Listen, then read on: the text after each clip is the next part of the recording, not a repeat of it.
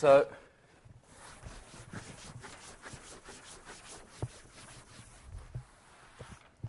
we are dealing with SUN,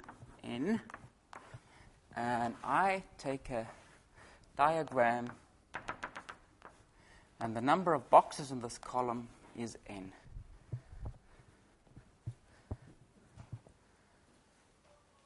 If I was to anti-symmetrize n vectors, what would it be? Well, it would be, I can use the epsilon tensor to do the anti-symmetrization for me. Then maybe I would have my first vector, I would have my second vector, I would have my nth vector. What do you know about that thing when you perform a transformation? It is invariant, right? Remember that? We said SUN has got two invariants. The one was the inner product between the two vectors, complex inner product. The other one was this thing, right? So if we've got n boxes in a row, this thing is a scalar. So if you've got n boxes in a row, you can forget about that. You can drop that off your diagram. That thing doesn't transform. Okay? So you certainly shouldn't count that as a new irreducible representation. Now, there are some rules that have been given to calculate what is the dimension of one of these representations. Okay? So let me tell you what the rules are.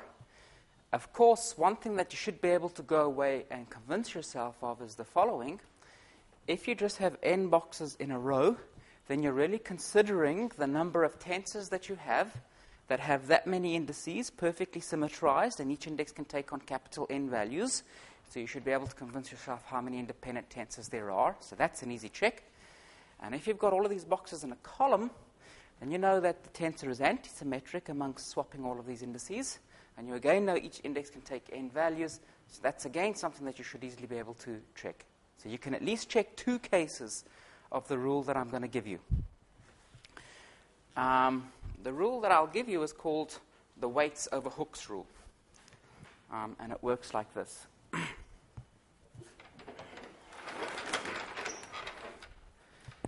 So let's put down a diagram.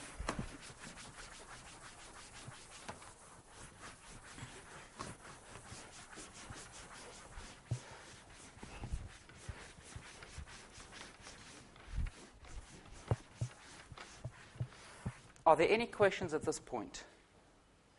Okay. So let's put down a diagram. Maybe that looks like this.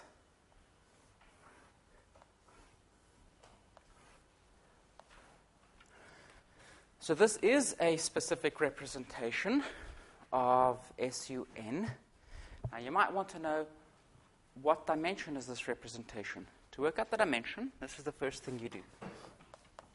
You write down the weights. And the way that you do that is redraw the diagram. So we've got 1, 2, 3, 4, 5. 1, 2, 3, 4, 5. And the next row we've got 1, 2, 3, 4. And then in the last row we've got 2. Put an n in that box over there. Every time you move sideways, you add 1. So here we put in an n plus 1, an n plus 2, n plus 3, n plus 4. And every time you come down, you subtract 1. So this would now be n minus 1, n plus 1, n plus 2, n minus 2, n minus 1. Is it clear what the rules are for filling in the weights? I'm just giving you a recipe now.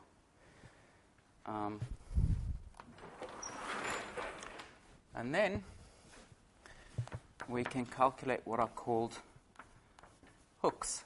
And to calculate the hooks, you draw exactly the same diagram again. So again, we'll start off with 5 boxes.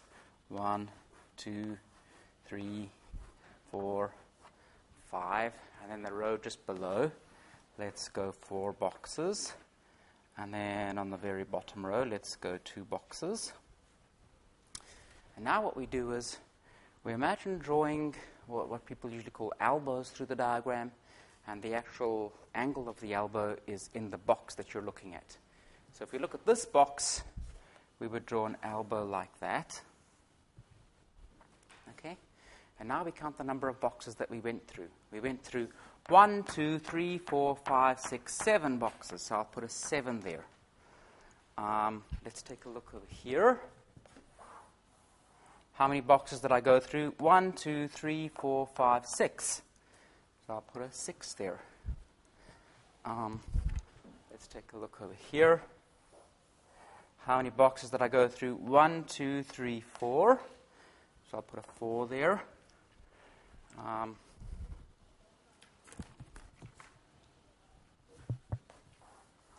There is 3. So I put a 3 there. Here, of course, is just 1. That would be 1. That would be 2. 1, 2, 3, 4. That would be 4. 1, 2, 1, 2, 3, 4, 5. 5. Everybody happy with how I'm getting the numbers in those boxes? Anyone who's not sure? Okay. And now the rule is, to get the dimension of the representation,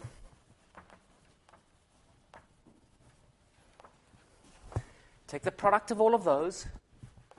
So n plus 1, n plus 2, n plus 3, n plus 4, n minus 1, n plus 1, n plus 2,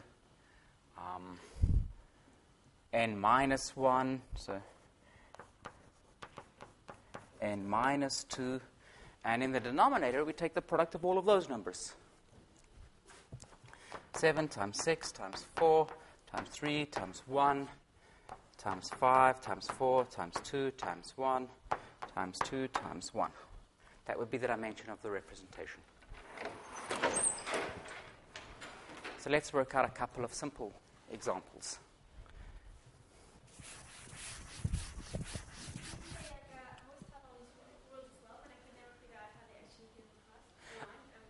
Okay, I think that there's quite a good book by, Renan, what's that guy's name of that book from the UNISA library? Oh, it's Fulton and Harris, okay?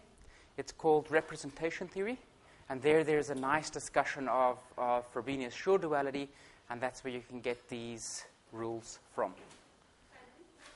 Fulton and Harris.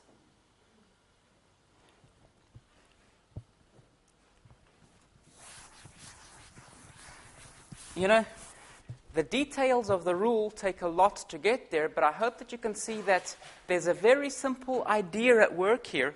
And the idea that is at work is we can simultaneously diagonalize operators that commute.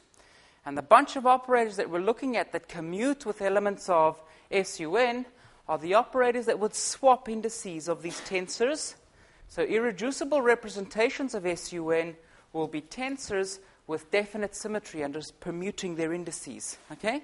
So these diagrams are just ways of writing down what symmetries the tensor has. And then these rules,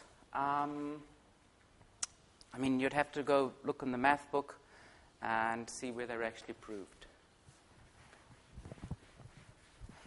Okay.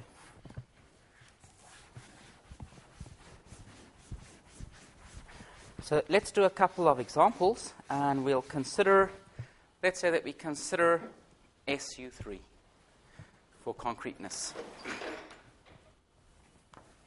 So we'll look at SU3. So let's look at a state that looks like this, or a representation that looks like that. What would the dimension of this representation be? So let's first of all let's put our weights down. So what number should I put in here? That should be n, right? And here n is 3. So we put a 3 here. What number do I put in here? 4. I increase it by 1. What number do I put in here? 2. I decrease it by 1. Now let's put in the hooks.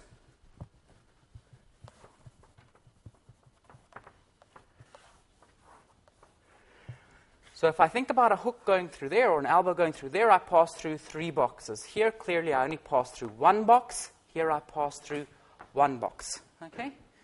So what is the dimension of this representation? It would be 3 times 4 times 2 divided by 3. Well, the 3's cancel. 2 times 4 is 8. This is an 8-dimensional representation.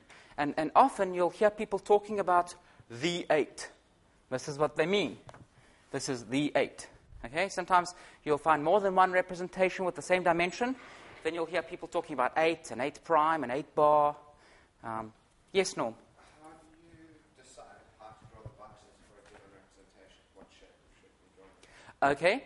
The shape that we draw it in, if you remember, when we read down the diagram, the number of boxes in each row can't increase.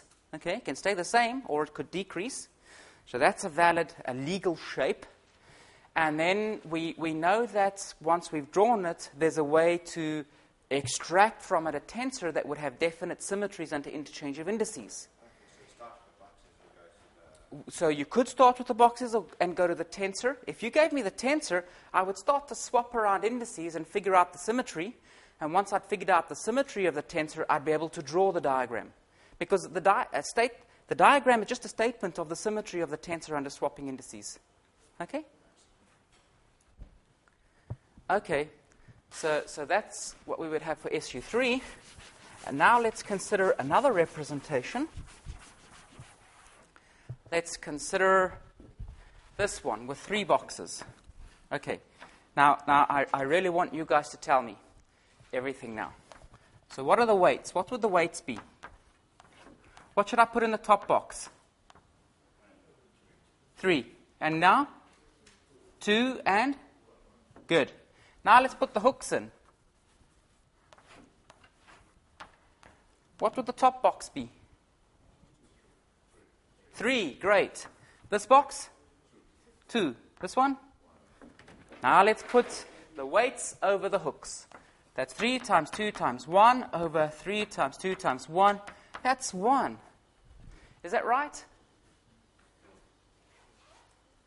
Is that right? Yeah, that's perfect. Remember, n boxes is a scalar. What is n here? 3. 3 boxes should be a scalar. How many different states are there in this representation? 1. So this thing mixes with nothing. It just stays the same. It is a scalar. Okay?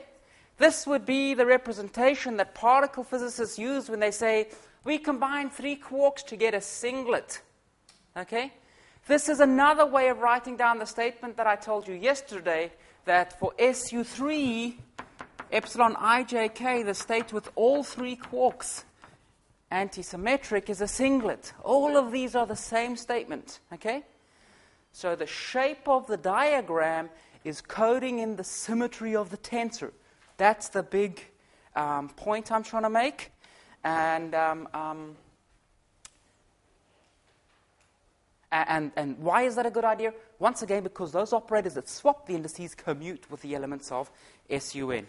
Okay, I may be doing something crazy now, but let's see if I can quickly show you the rules for multiplying these representations. So I hope I don't rush this too much. Just stop me if I do. And yes, Noreen? Nope. Because it would go 3, 4, 5. Happy with that? Yeah. So the answer is 4, 10. Good. That's a 10. Are you saying what would that correspond to? Well, that couldn't possibly, if you're thinking about SU3 as color, that couldn't be a valid state because that's not a singlet. Those are 10 things that mix with each other. We always want to get scalars. Okay? What's the representation of? Oh, that would be a 10-dimensional representation of SU3. What's irreducible? It's irreducible. It can't be reduced. So when you draw these pictures, these are the irreducible representations of SUN. Okay? So, but shouldn't we have an interpretation for the 10-dimensional? Okay. Well, it depends what you mean by an interpretation. If you're thinking about this SU3 as SU3 color, okay, then in fact what you have written down would be something that we would expect to never see in nature, because we would only like to see states